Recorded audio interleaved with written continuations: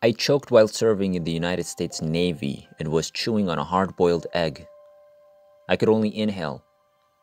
My lungs filled up until they couldn't take any more.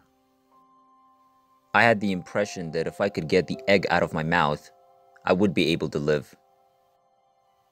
I strolled up to a neighboring water fountain and turned on the water. When I tried to drink, I was shocked with 120 volts as the water reached my lips. My first realization was that I'd been subjected to an electrical shock, which I fully expected to survive. I was still having trouble breathing because of the egg caught on my esophagus. I wiped part of the egg away with my finger, but I couldn't breathe. By this point, I was in a state of fear and couldn't think of any method to help myself escape this accident. I remembered my Lord and thought to myself, at least I'm a Christian. When I looked into the adjacent room, I noticed my boss sitting in a swiveled chair, working on a radio message. Recognizing that I could still walk, I did so until I arrived at his chair. I couldn't speak, so I used the last of my strength to kick his chair to grab his attention. He was thrown to the floor, where he died alongside the typewriter. I'm on the floor next to my boss because I fell as well. Joe, another sailor, was keeping an eye on my movements. I was now deafeningly quiet and not breathing. I was bleeding from the bridge of my nose after collapsing and hitting the desk. Joe quickly began using back pressure life-saving techniques to me. This is now known as CPR. An ambulance was summoned by another sailor. I was near the room's ceiling, watching the sailors do everything to save my life. I was in good spirits. I realized the unconscious person on the floor belonged to me, but I was unconcerned about it. I was seeing myself through the eyes of others. This time, there was no opposite reflection when I looked in the mirror. I was feeling terrific and energetic, and I quickly lost interest in seeing the sailors work with my body. I was in spirit form, but I felt just as alive as I had before. I believe I expected to die, but everything was so fresh to me. I was adjusting to my new life quickly and without any care for anything. However, this new way of life has left me perplexed. For example, when I had an idea, I did it automatically. I stared at the nearby wall, and the next thing I knew, I was walking through it. When I choked, I was back in the room where I had been seated. I could float around this room at will. I breezed through several radios and teletype machines. I noticed a gloomy spot near my desk and went there. I was in this gloomy cloud next thing I knew. I was desperate to get out once I was inside. I was being engulfed by this beast. The sensation was similar to being inside a human. I was concerned and missed my free-floating spirit from before. I was eventually freed from the suffocating and scorching environment. It seemed like I was inside a womb. But how can it be imagined? The next thing I realized was that I was in a tunnel. This tunnel's diameter is estimated to be 6 to 7 feet. I was able to stand without touching the top. My height was 5 feet 10 inches. I was hurling through the tunnel more faster than I had planned. The speed was incredible. I was terrified. I came to a halt somewhere along my trek in this tunnel, and a man calmed me down and told me the adventure was coming to a conclusion. I took off again at the same pace as before. I'm not sure how I made it through the trip. The speed had to be at or near the speed of light. I felt no G-forces, only the anxiety and exhilaration of traveling at such a high speed. Finally, I came to a halt in the tunnel and had a good look at it. The tunnel resembled a huge vent pipe found in laundry dryers. The light was coming in from the outside, not from inside the tube. I was inside the tunnel when I heard a loud buzzing sound that damaged my ears. I was curious as to what held the tunnel together. I started walking now, looking for the light at the end of the tunnel. I was in a much broader region now, surrounded by white mist and daylight. My anxieties of the tunnel were allayed by the light I was seeing. I heard people's voices just outside this place. The voices urged me to pass through the white mist. I noticed around a dozen people as I walked through the white mist. I'd seen these people before, but I couldn't recall their names. One fellow advised me not to be concerned about my inability to recall names. Someone soon arrived to get me. He was about 27 years old and dressed in Levi's and a white t-shirt. The other 12 were dressed in white robes. The man in Levi's stated that he was my tour leader. He said I would meet other people later, but he wanted me to walk with him to see this new place first.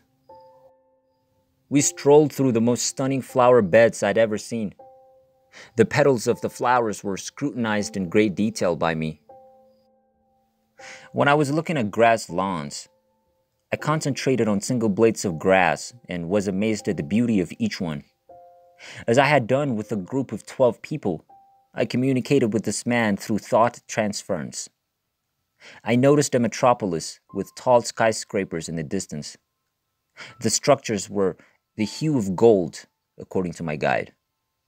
My advisor informed me that if I wished to be closer to the city, I could.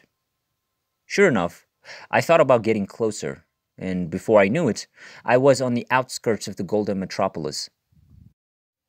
I observed some extremely breathtaking waterfalls in the flower gardens. I felt fantastic. Later, my guide handed me over to another man, who told me that I would now go through my life's evaluation.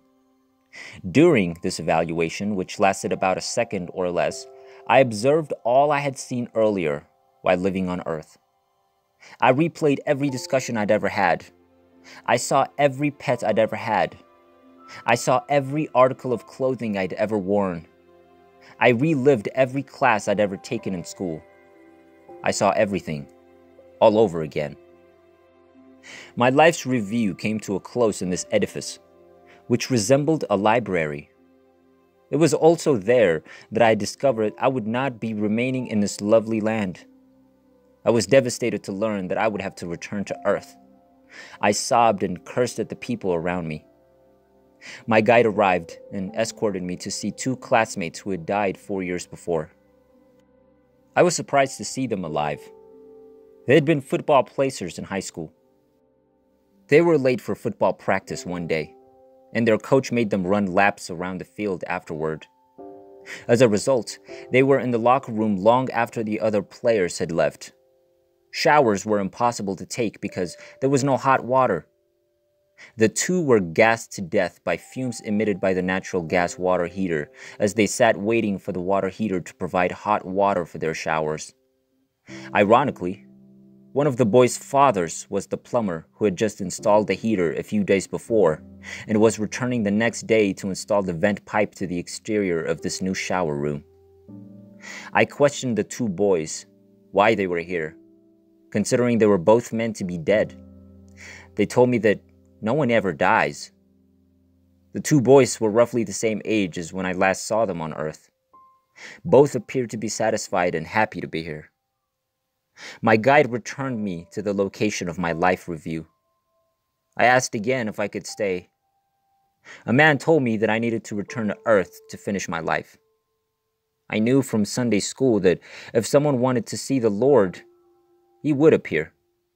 I requested to see Jesus. I walked, or floated to a little stage with my guide by my side.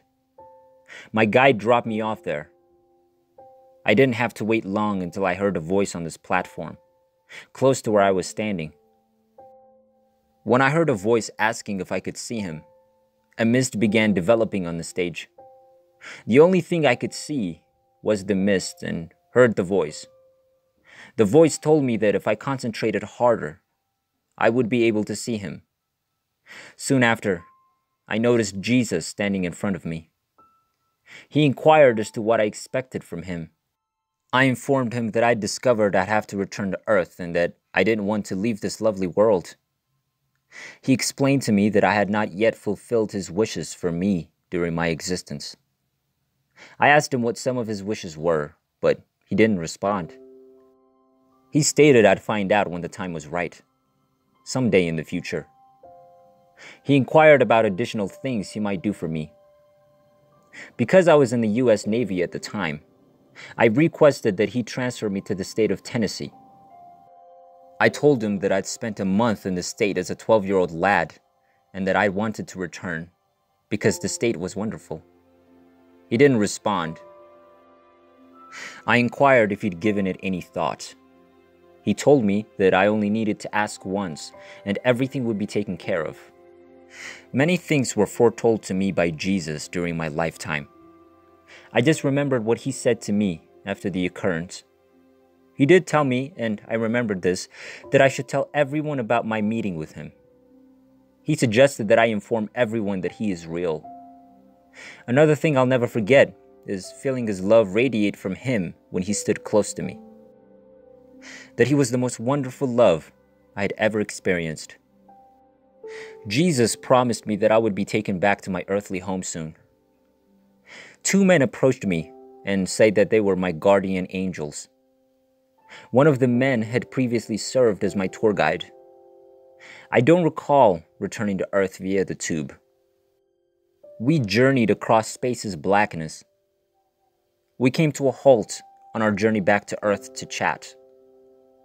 One of my guardian angels told me that one day I would meet a lady who would become a dear friend of mine. I was told that I wouldn't be able to meet her right away because she was still a little girl. It was 1957. I've been looking for her ever since, and I believe I've located her.